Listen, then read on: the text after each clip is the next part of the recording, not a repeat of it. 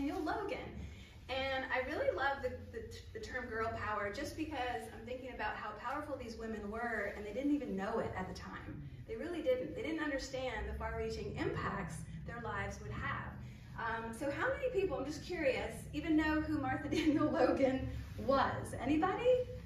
Okay, we have 2, 3. All historical society people don't count. Okay. Okay.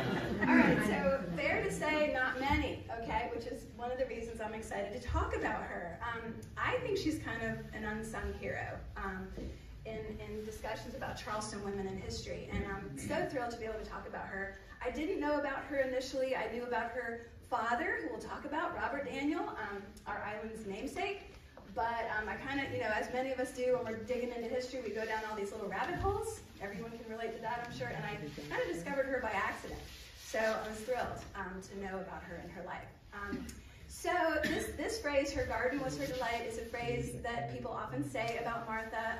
And there's a reason for that. We'll get into that in a couple minutes. But she had a trailblazing horticultural legacy with roots right here on Daniell Island. Pun intended. Yeah. There's going to be a lot of that. I'm sorry in advance. I'm just kidding. So anyway, we got to talk about this guy. Her famous dad. I guess we'll start with him. Just a little background about him if you don't know. He has a little royal lineage. So he was kind of up there in social circles, very prominent man. He was born in Wales, England in 1646, and he was a British merchant and a captain of ships that traveled between, of course, England and Bermuda, Barbados, and Charlestown. He was only 24 years old, just to give you a sense of how young he was when the English first settled on the Ashley River. And the first recorded presence we have of him in this area is when he was granted some land in 1675 along the Stono River, but we don't think he actually accepted that or took that. We know later he did amass thousands upon thousands of acres. I think one estimate I saw was 48,000 in this area, including Daniell Island, of course, the Georgetown area, and what is known today as Brook Green Gardens. That used to be Daniell land. So, kind of interesting. So for those of you who are curious about where his home was, you've heard us talk about this before, I think, if you are a frequent guest to our meetings, but the picture I have up there kind of shows just the foundational remains of his home. And it's still there. It's still, that part is still in existence. But the area around it is under construction. So the waterfront development is kind of like springing up all around this. We are told that it's not being built on top of it, which of course is very encouraging and exciting for us. We did not want that to happen.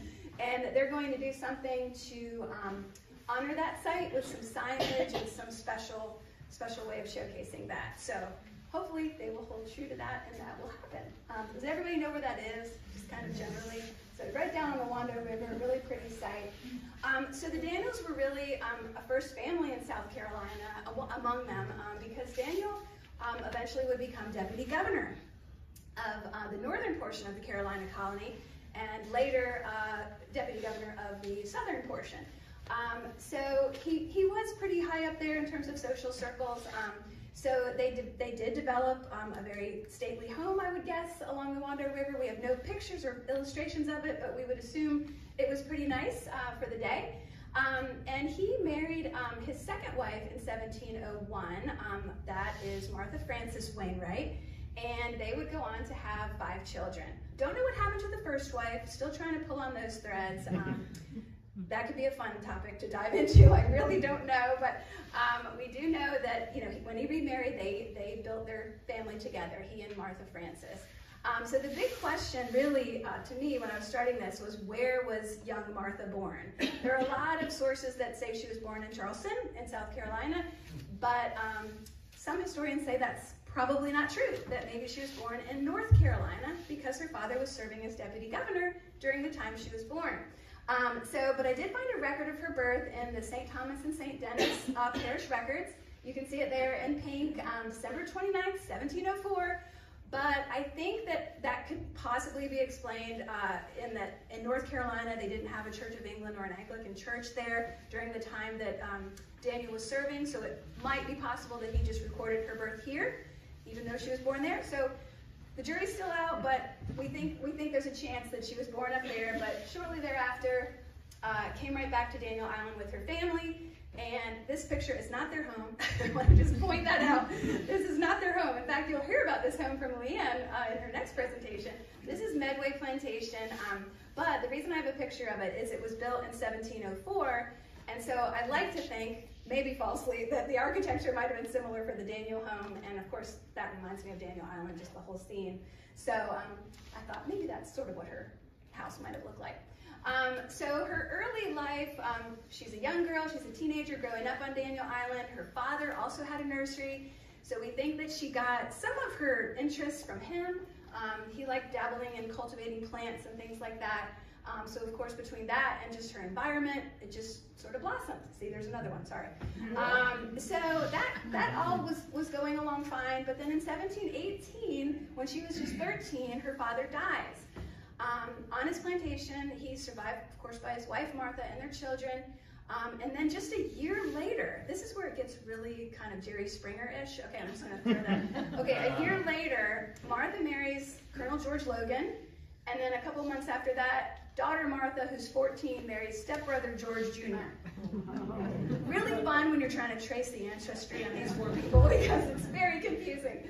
But it wouldn't have been that uncommon, I guess, in the day, of course, because women really didn't have, as I know Leanne will talk about probably, I know she does on her tour, women's rights were kind of non-existent during this time.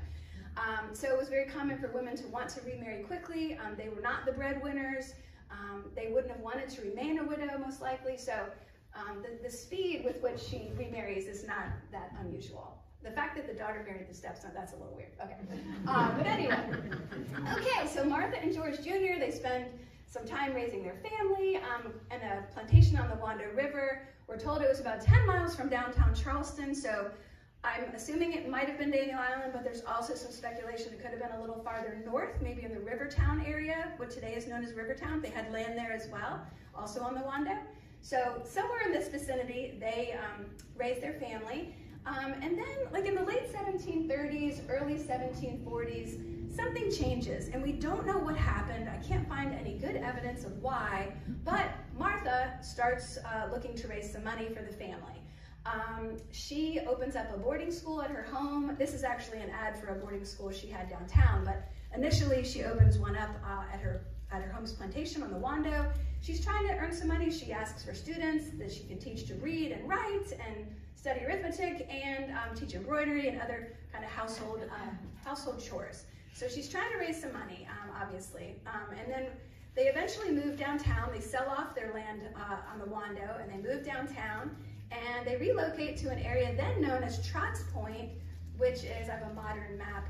You can see the State Forest Authority on the far right. It's kind of in that area in red, sort of the area known as Trotts Point, present-day Ansonboro area. So we don't know where her exact house was, but we know it was somewhere in there. So she really starts to just pour herself into the gardening in the 1740s and 50s, and she begins again to raise money. Not only is she boarding students, but she's now selling seeds, and she's selling plantings and roots and all kinds of things from her garden. She's developing quite a reputation and a name for herself in the community, befriending some of the other prominent Charlestonians who have gardens like Miss Lamble and Alexander Garden. So she's traveling in those circles, but she begins to think, some people might want some advice, some amateurs might want some advice on this gardening stuff. It shouldn't just be limited to the wealthy folks, right? We should have some good advice for everybody.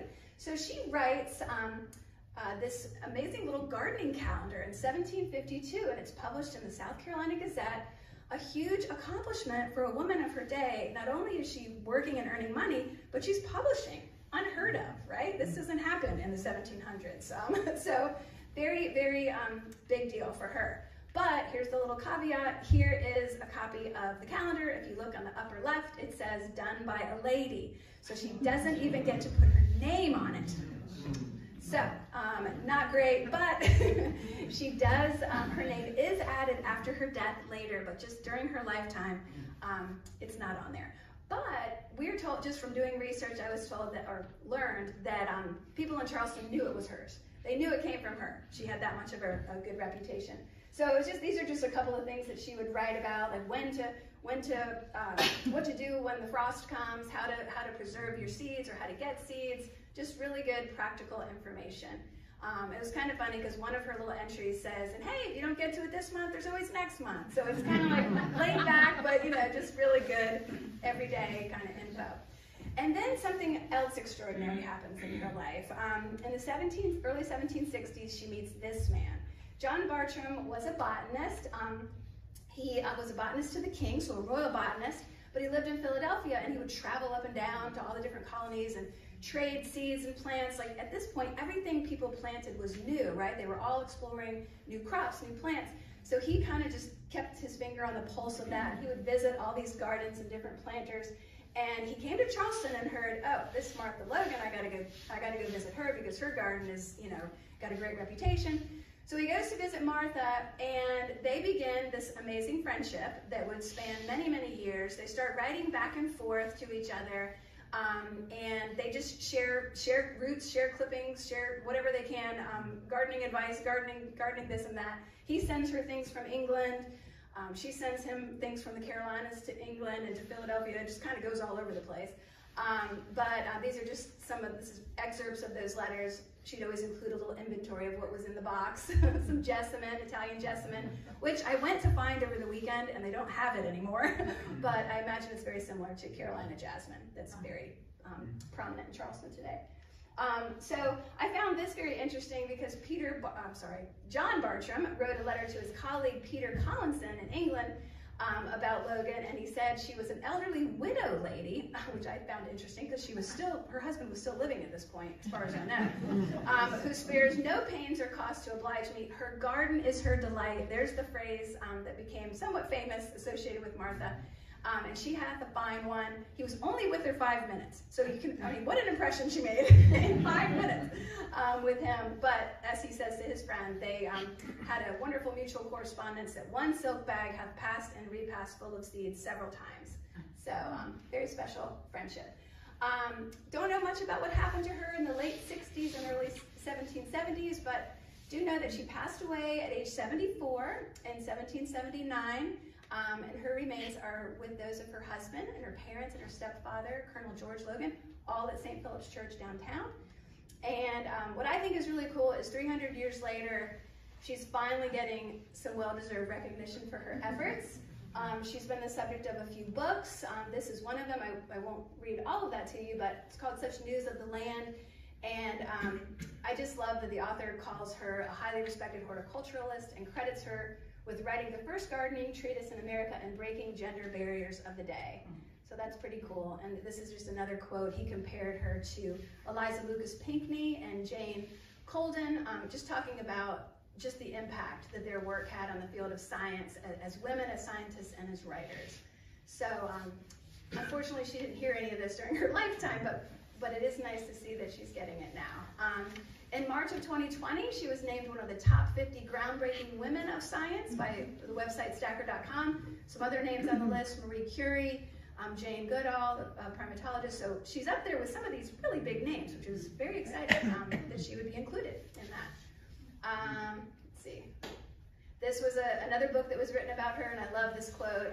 However poor or profitable her business may have been, hers was a richly rewarding life. She had a husband and children, friends and flowers, and because of her flowers, a place in any history of American gardening. And this is her actual signature, which I thought was really cool and seal. I took a picture of this South Carolina Historical Society reading room downtown. That was on a legal document, land transaction. It's her signature. And this is her daughter. Well, I don't have any pictures of Martha, but her daughter, Martha Logan Chalmers, married Dr. Lionel Chalmers, who the street, Chalmers Street, is named for. So I wish we had more paintings of the Daniell family, but we just have this one, and I think one of Robert Daniell as well. And then this is the last slide I have. Just wanted to share with you that we are really working hard to honor Martha and see that she gets some well-deserved attention for all of her achievements. We're planning a new garden for her in her name and memory. It's going to be part of the Osprey Trail, and it's a joint project between us, the Historical Society, and the Garden Club. So if any of you want to get involved in that, we'd love it. It's going to be fun. Next year, that should be open, and it will feature her favorite plants, some of the ones she mentioned in her letters to John Bartram. So very exciting. So hopefully I didn't go too long. Thank you so much.